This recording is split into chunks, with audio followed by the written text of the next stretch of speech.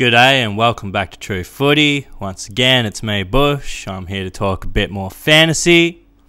Specifically today, I plan on going through my recent 10-team fantasy draft, sort of rationaling my picks, pick by pick, talking about how I built my team sort of thing. And I'm also going to run through my classic team, getting ready for round one. As I briefly mentioned in my introduction video, my main sort of strategy for fantasy draft is sort of predicated on finding the most value in relation to the players available in each position. The way I kind of figured out how to do this was sort of looking at the top 30 defenders and forwards, because there's 10 teams, 3 starting forwards and defenders in my league, so that means on average everyone should have 3 top 30 defenders and forwards, assuming everything goes to plan.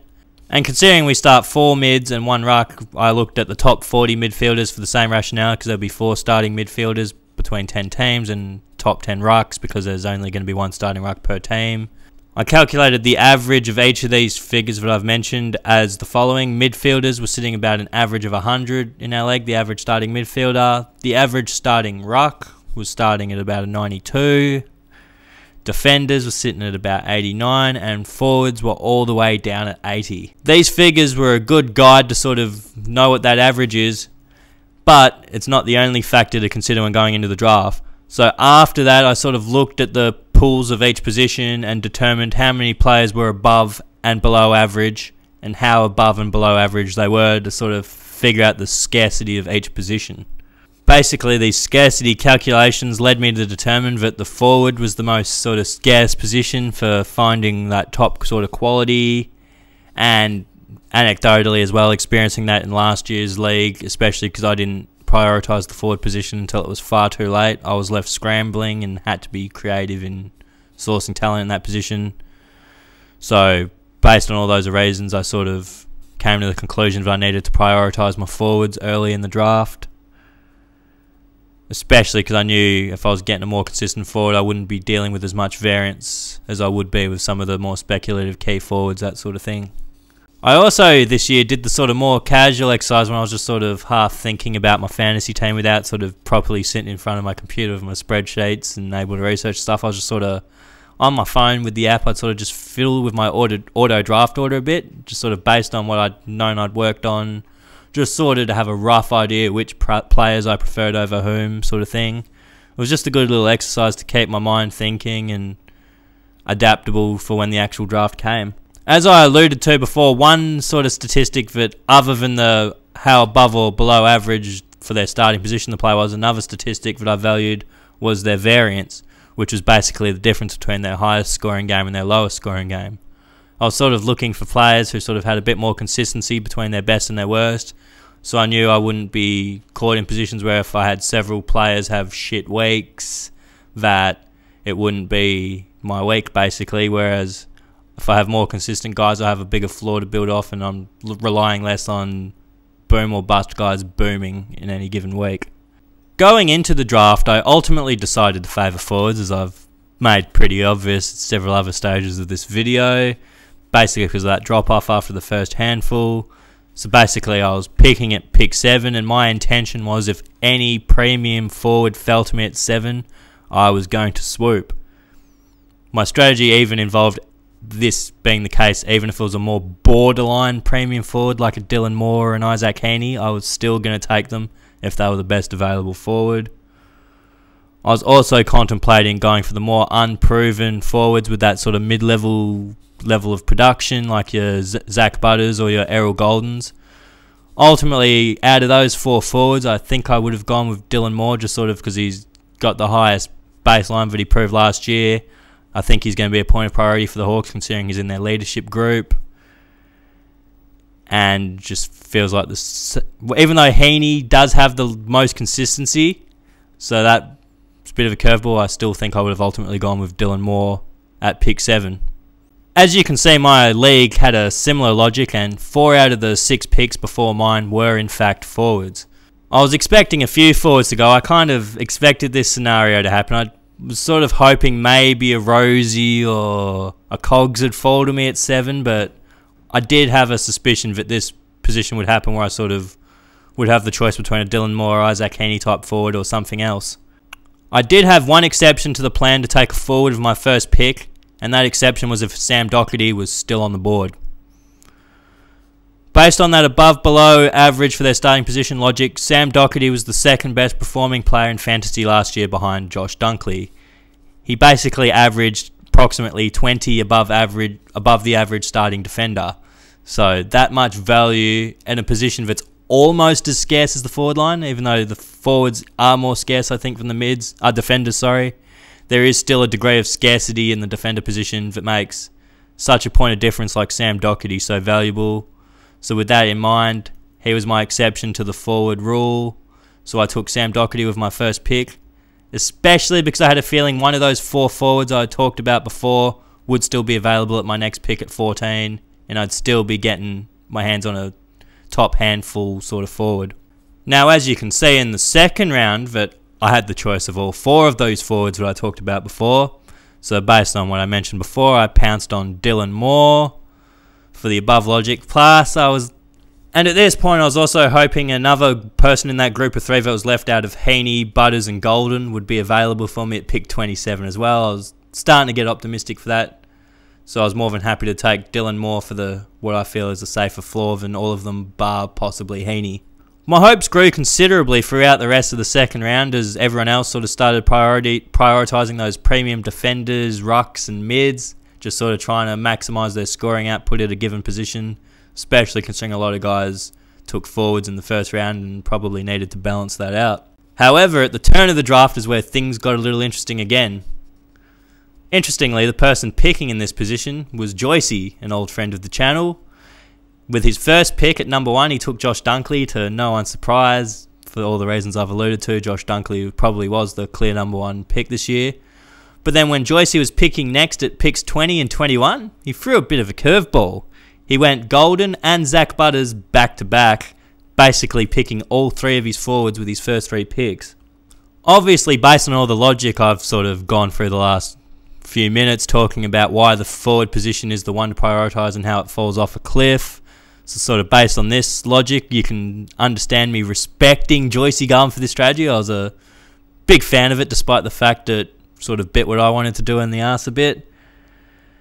I also like the fact that he took Butters and Golden because he took both the more speculative guys with probably the higher upside than Heaney. And if you're taking both of them on the balance of probabilities, at least one of those 2 guys is going to elevate and grow to that next level. So he'll have Dunkley as well as another one of those top handful of forwards. And even a third forward, even if they sustain or fall off a little bit from previous years, they're still going to be a top 15 forward. I didn't, however, expect Joycey to actually do this, considering Dunkley pick 1 sort of gives him that much of a clear edge in the forward. He could have got away with being more speculative and taking guys later and sort of hopefully loading up on some other positions where he might need. Considering Joycey's such a balanced man, I thought this is what he did, but he surprised me by taking 2 forwards, and it's a pretty good move, I'd have to say, overall, I think. As you can see in the third round, everyone sort of seemed to be prioritising maximising a player's scoring output, going for the 100-plus sort of players, sort of trying to secure as many guys in that 100-plus club as they could.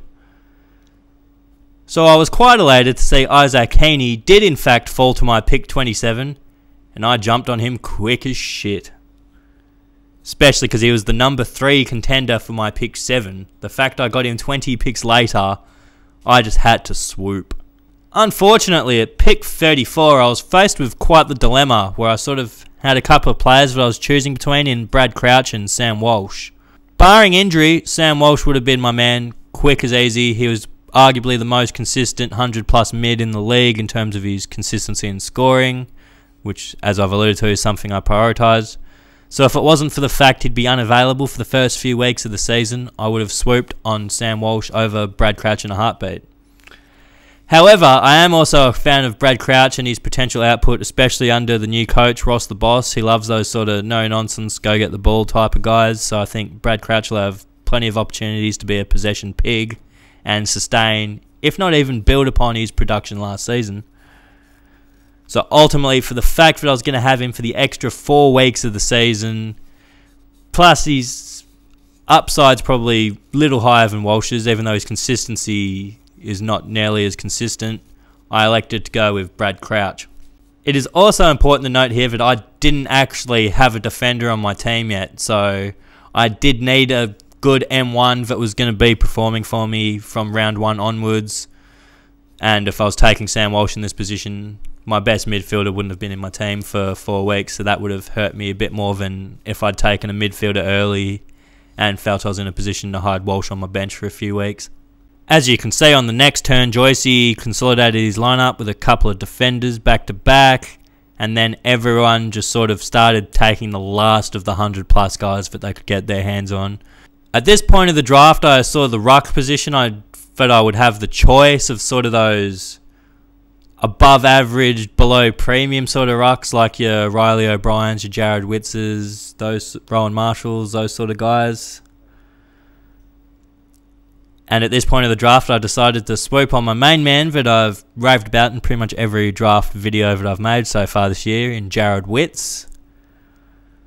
As you saw in my last video, I took him last year as well, and my logic was basically the exact same this year, considering he's the most consistent ruck in this position. Even though his average last year was a point or so below the average starting ruck, the fact there's that much less variance in his potential best and worst makes me feel like that's a safe pillar for me to sort of build my team up and sort of be able to take the opportunity with more speculative guys, because I knew Jared Witz would provide me a good consistent floor and not be a guy that's scoring incredibly low 1 week and putting me on the back foot.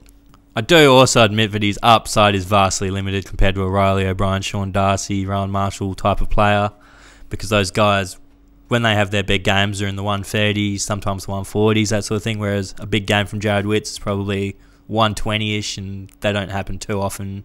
He's usually just pretty consistent around that 80 to 100 range. With my next pick, I went for Noah Anderson because I felt like my midfield was sort of less exceptional than my backline at this stage, considering Sam Doherty is probably the clear #1 defender this year, whereas there's a few more question marks around Brad Crouch, so I felt like I needed to invest in reinforcing my midfield now with this pick rather than reinforcing my backline. So I went with Noah Anderson, who I think can at least sustain, if not improve upon his production last year in a growing Gold Coast team. Now, in order to keep this video from getting too monotonous, I'm sort of going to break the draft down by each bend in the draft rather than trying to be a bit round by round. I'm sort of going to go for it a bit more generally, 20-ish, couple of rounds at a time type of picks sort of arrangement. There I go with the bloody sort ofs again. Now that I'm mindful of it, hopefully I haven't done it a bunch in the beginning of the video and I can keep it in mind and not say sort of a bunch of times in the rest of this one. In this next bend of picks, there was a lot of defenders and midfielders being taken by everyone in the group. And me, I was no exception. I took one of each. My first pick being Liam Duggan, who I think, even though he's averaging a bit below some of the available defenders at this stage, I think he has more upside in an Eagles team that's going to start prioritising him more as someone I think they see as a future leader, even though he's not currently in their leadership group. In the back half of last season, when they were a bit more healthy as well, you saw a bit of uptick in his scoring. I think he's going to be someone given plenty of opportunities to score. Interestingly, in this bend, my other pick was an old friend of mine, Ollie Wines, my top draft pick from last year, who bit me in the arse. However, in this instance, I'm not picking him at pick 10. I'm picking him at pick 74 as my third midfielder, and I think as a third midfielder, even if he falls off a little further than his fall off from the year before to last year, even though I think he's more likely to just sustain his current level of output. As an M3, I'm ecstatic to have that in my lineup. However, as my M1 last year, I would repeatedly cringe seeing some of his scores throughout the year. At this turn of the draft, it sort of turned into a lot of guys targeting what they seem to feel was the best available, with forwards also coming back on the menu, with the guys in that lower tier and that 6 or 7 that have gone to this point but were the clear standouts of the position. So we're now in that next tier of more speculative guys, upside, the key forwards, your Isaac Smiths who roles, fluctuate year to year, those sort of guys. I, however, chose to round out my backline first. Although I had Doc and Duggan, who I both feel are very solid players, I felt like I needed another just rock-solid defender in case of injuries. And I think with those two being what I think will be consistent, I could take a bit of an upside gamble at the defender position as well at this point. So at this point I chose to take Mason Redman, who I think he's posted some absolute monster scores when he's given the opportunity to play the role he likes. However, other games he gets regressed to a bit of a lower score. So I'm sort of gambling on him getting more games playing that preferred role in his case, where he racks up those regular 120 plus sort of games. And I can afford to ride the roller coaster a bit more with Doherty and Duggan supporting him in the defender position. If this pick pans out, I could very well have close to the best backline in our league. My other pick in the bend was finishing out my starting forwards, and I chose to go with Jeremy Cameron, who I believe is definitely the best pick of all the available key forwards. And although I often say that the key forwards are roller coaster-ish, I think Jeremy Cameron sort of balances that out a little more, because he's probably a top one or two sort of key forwards that's good at racking up a few of those extra sort of posies that beef their score up a little bit, even if they're not getting the mark, set shot, goal combos that just build up those 12 points at a time sort of thing. It was in this next bend where I finished out my starting lineup with Carl Amon, who was a recruit from Port Adelaide to Hawthorn this season. I'm hoping that he can at least equal his production for Port Adelaide last year, this year for the Hawks, who have obviously targeted him to play an important role in their team. I just hope that role isn't a more defensive, less fantasy-friendly type of role, and more of a role where he gets to run around on the wing or something like that, racking up plenty of cheap posies and kicks. So I took him as a chance to round out my starting lineup.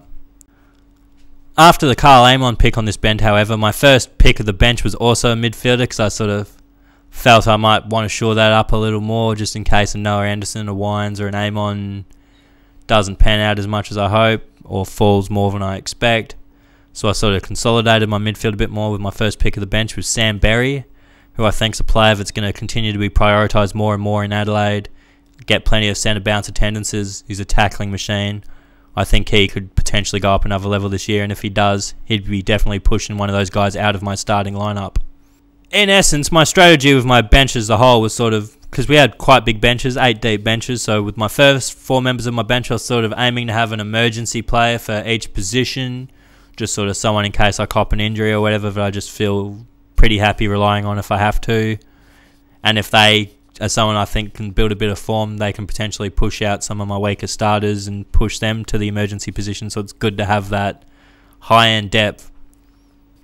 I think Adam Saad's pretty self-explanatory in that sense as my emergency defender as well, especially because I have Sam Doherty as well. If something unfortunately does happen with Sam Doherty, I think Adam Saad, fantasy-wise, would be one of the main beneficiaries in terms of production if he had to step up in the event of a Doherty injury or something like that. In terms of the more speculative players I've sort of taken, I think Harry Sheasel and Matthias Philippou are pretty self-explanatory.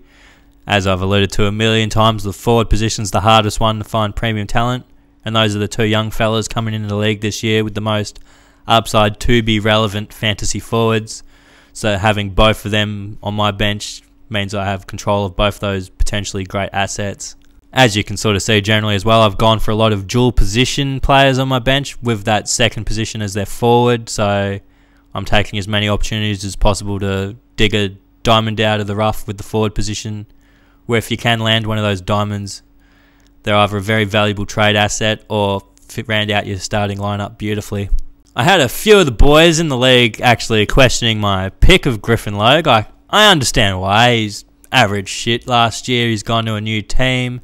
However, I sort of feel like he does have upside from a fantasy-wise, particularly as a forward, even though he's going to be playing defence this year.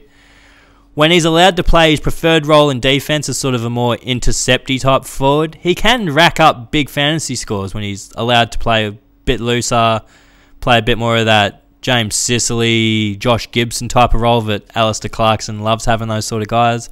I think Griffin Logue can be a bit of that player and has more fantasy upside than a lot of people suspect, so I wanted to grab him early before he had a good round one and everyone realised that fact.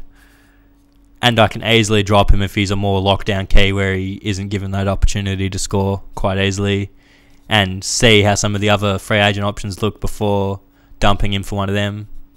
So there's benefits of that extra week or two of analysis on those players as well. Finally, in terms of James Worpel and Zerha, I think they're both in line for expanded roles. Worpel in particular because of the obvious off-season moves of Hawthorn pushing out Tom Mitchell and Jager O'Meara. That means there's a couple of rungs to climb in their midfield hierarchy, and Warple's one of those prime players ready to take that, and he sort of showed that a bit in the pre-season game, racking up 30 touches and 85 points. So I think he's just another good potential borderline starting midfielder guy that he's worth gambling on, especially compared to the available midfielders and waivers. And the other player, Cam Zurhaar, even though he's listed purely as a forward, before he got injured in the pre-season game, some of their intra-clubs, he's been getting quite a few centre bounce attendances, getting thrown in the midfield a bit as that bullish clearance type of player, which I think can elevate his fantasy production up a whole nother level. So I basically wanted first dibs on seeing if that eventuates. Overall, with my whole team, I'm quite happy with the way I drafted. I think I have a good, well-balanced team where I think my defense on the balance of probabilities will be above average in the league. I think even if solely off Sam Doherty's back, I can have an average backline with the supporting cast I've given him. So that means I'm at least sitting equal there. My midfield's probably dead on average, if not slightly below, mainly because of Brad Crouch scoring some excess points to make up for the other guys being slightly under 100. And hopefully Noah Anderson can grow to a over 100 player to add a bit more balance to Wines and Amon, who may decline, may increase. A bit more variance there with those two. Also, Wits, as I alluded to, is technically about a point below your average starting ruck, but for the reasons I alluded to before, because of his consistency, I don't think that really reflects in him as a fantasy asset, and I'm more than happy to have him as my starting ruck, even though there's obviously going to be a few guys that outperform him in your English, your Gorn, your Rowan Marshalls, probably your Riley O'Briens, those sort of dudes. And in terms of our league, other than Joycey, who loaded up his first 3 picks on forwards, I think I probably have close to the best forward line in our league going into round 1, which is the hardest position to have an edge in, so I'm quite happy. I think I've definitely got an above average forward line in our league, and I think that'll give me something to build on, even if I'm working on the fly a bit to boost my other positions throughout the season with trades and waivers and all that stuff. I think I've given myself a good platform to build off and do all those things as well. So I'm looking forward to getting into the season, I guess. Now, if I may, I'd like to get into my classic team. I'm obviously going to add the disclaimer that I've recorded this before teams are announced for round 1. So some of my rookie guys, I'm probably going to try and switch out for guys who are actually playing as much as I can while I've got the unlimited trades. But on the whole, I think this is going to be the team I take into round 1. So I'm going to walk through each position and my rationale behind the guys that I've picked. And then I'll go through my bench as a whole, I think. Obviously, I'm going to start with my defenders because they're sort of at the top of the board. I've, again, similar to my draft, gone with Sam Doherty because all indications seem that he's going to be the premium #1 defender this year. And having that as a pillar of my team to build a score off was just too irresistible. And you've got to spend your money on premiums anyway. So why not splurge on the best, I thought. My other premium defenders, I've sort of gone a bit more of the speculative, slightly cheaper path than going a Dawson or a Sinclair type of player. I've gone with Hayden Young and Nick Dacos. Both of them averaged in the mid-high 80s last year, but I think both of them have strong potential for a good uptick in their production. Hayden Young showed that in the back of last year as his confidence kept growing and growing off his first healthy season. And Nick Dacos is a first-year player, having another pre-season under his belt, having other guys come into his team to keep the pressure off him to an extent and let him roam a bit more free in the back line, I think lends itself to him upticking his production as well rather than having the second-year blues. In terms of my mid-priced option I've gone with Elliot Yeo, who at 625,000 I think is a great choice because he has starting midfield level upside, even though he's listed as a pure defender. From what I understand, the Eagles are going to let him, by and large, play his role in the midfield that he's accustomed to the last few years when his body's allowed him to. And by all counts, his body's going to hopefully allow him to maintain that production this year. So hopefully his cash value goes up due to him producing like a midfielder, and hopefully his body holds up long enough for me to keep him as a pillar of my team all season rather than cashing in on some of that early appreciation while he's healthy. As for my starting cash cow subject to round 1 selection, I have gone with Elliot Yeo's teammate, Ruben Jimby, high round draft pick, who's been given the defender allocation, even though he's probably a bit more of a midfielder. So I think he's a good player to speculate on. Sounds like he's a good chance to play round 1 and throws his ready-made body into the contest. So you know he's going to get some of the ball, get some disposal, rack up some fantasy points, and at a minimum gain you some value. My other starting cash cow defender, Darcy Wilmot, I think is in particular a must-have player in fantasy, considering his basement price at $200,000. However, in his 3 games at AFL level, he has shown the level to produce well above basement. The only reason he's still priced at basement is because those 3 games happened to be in the finals rather than the regular season, so they weren't weighted towards pricing him for this upcoming season, so that's just some guaranteed value there, I think. Now I'll jump into my midfield, where I can also go for my rationale between my captain and vice-captain. In terms of premium mids, I've chosen to go with Clayton Oliver, Andrew Brayshaw and Jack Macrae. This is because I feel these 3 are the safest to sort of hold their premium value, if not slightly appreciate even, and be consistent 110 plus type pillars for my team. In terms of my leadership group arrangement, I think this could change week to week, subject to matchups, subject to form, that sort of thing. However, when I'm in any sort of doubt, I think my default is going to be a Clayton Oliver captaincy, because he's just had that much sustained form over the past 5 seasons. You just know even a bad week for Clayton Oliver is still going to be a respectable score for a captain that keeps you within range of winning week to week. In terms of my more mid-range speculative midfielders, I've gone with a pair of Hawks teammates in Jai Newcomb and James Worpel, who I think are in prime position to take the positions of Tom Mitchell and Jay O'Meara and uptick their production, gain some cash at a minimum, if not becoming consistent borderline premium midfield options for my team throughout the season. The other mid-range player I've gone with in this instance was Chatty Warner, who I feel similar rationale to Newcomb's, established himself enough as a bit of the young guy who's only going to become more and more prioritised in their team as the older guys fade away and they keep elevating and building on each year that they've established.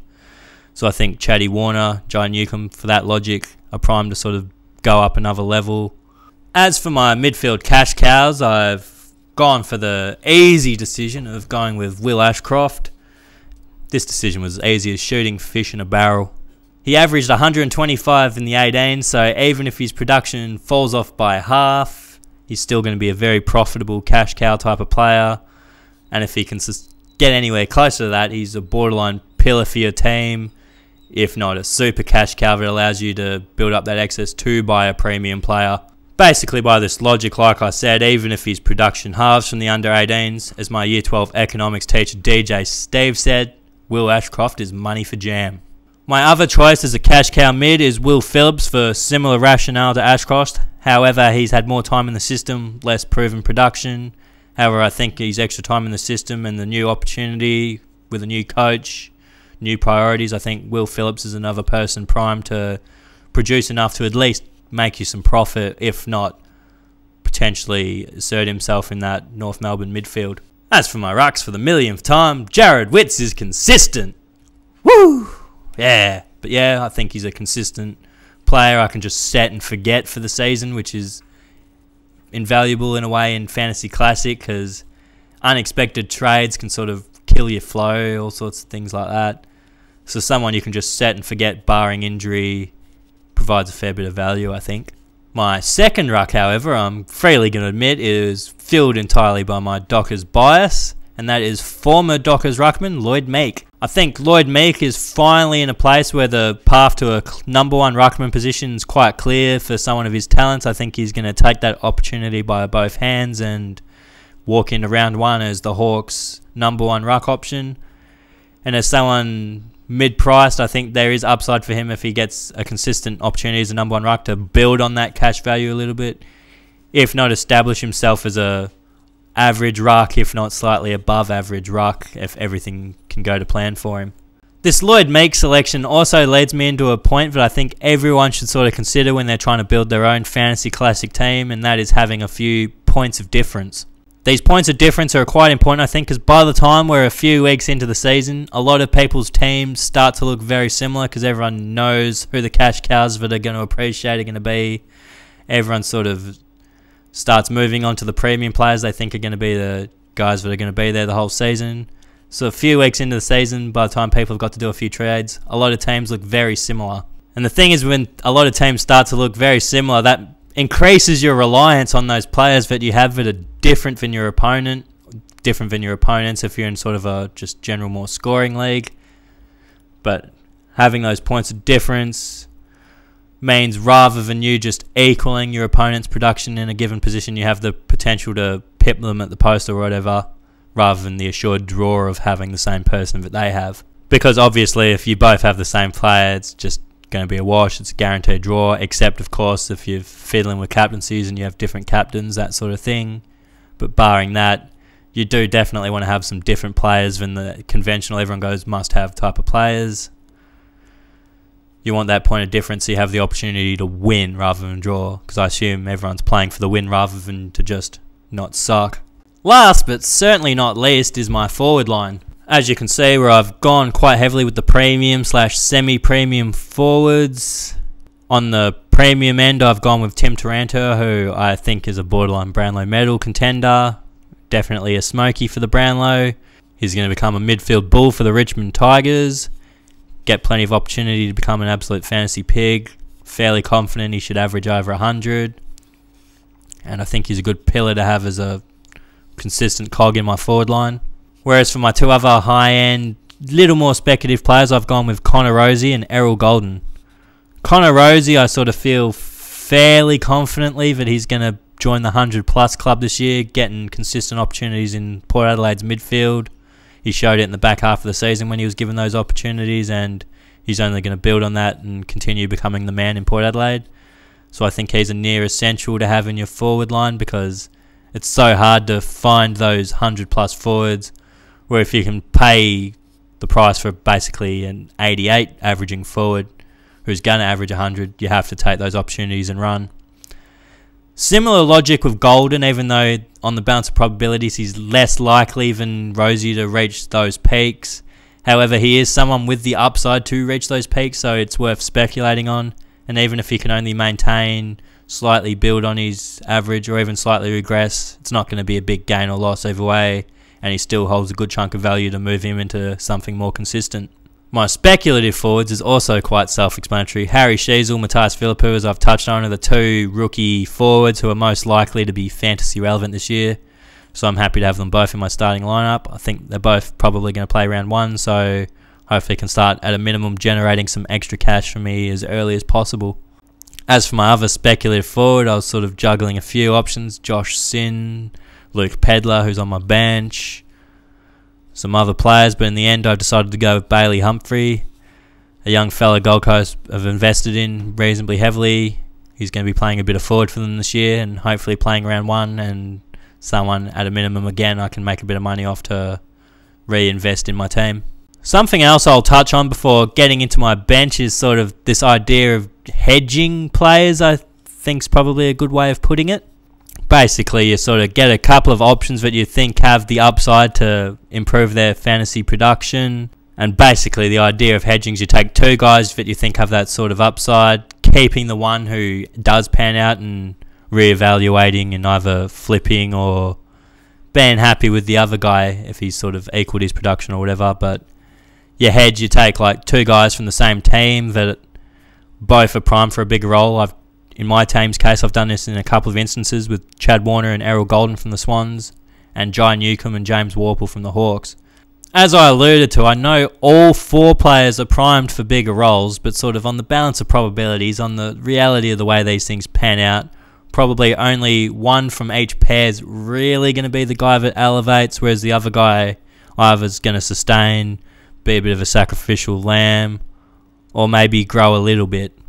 I think it's worth coming into these hedges with an open mind between the sort of players you're dealing with, because in a lot of cases it isn't a linear, the potential for increase, 100% of it goes to one guy, 0 goes to another guy. There's all sorts of different splits between that. They might split it 50-50, that increase in production, in which case you've hit on two guys reasonably well, rather than hit on one guy spectacularly and another guy not so much. You probably hope for that 50-50, so you're getting good value out of two slots rather than one. But with the hedge, you sort of know you're going to keep one as a pillar for your team as the rest of the year, and the other player is someone you might flip even if it is the guy that exceeds expectations more, gets that extra cash, you feel like you can flip him. The other guy's still a consistent pillar, but you can turn the other guy into something even better and more consistent. It just gives you options, as long as you're sort of cognizant of the hedge and how you want to play it.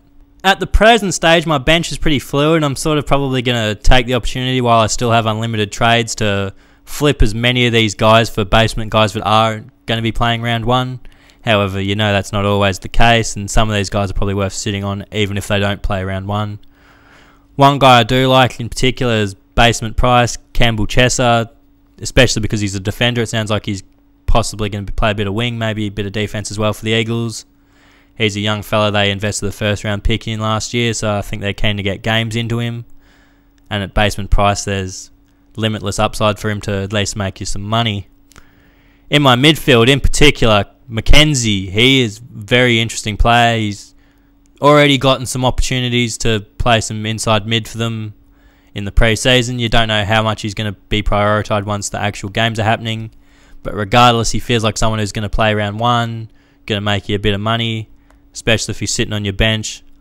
Although it's quite likely I push him into my starting lineup in the event of Phillips or another player I have isn't playing round one. I also like Shannon Neal. I think these younger guys, they take a bit of time.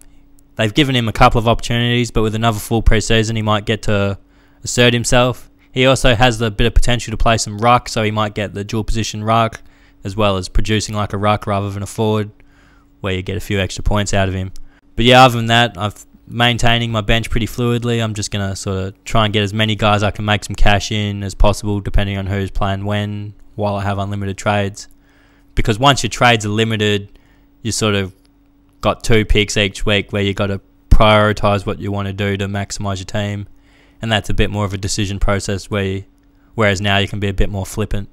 Well, that's how I summed up my classic and fantasy draft teams this year. I hope everyone enjoyed the video. I think I'll probably review some of the things I've said in a few weeks' time, make another video, see how right or wrong I am, see which guys have panned out, which guys have whiffed, have a bit of discussion around all that. But good video. I hope you all enjoyed it, and I'll see you next time.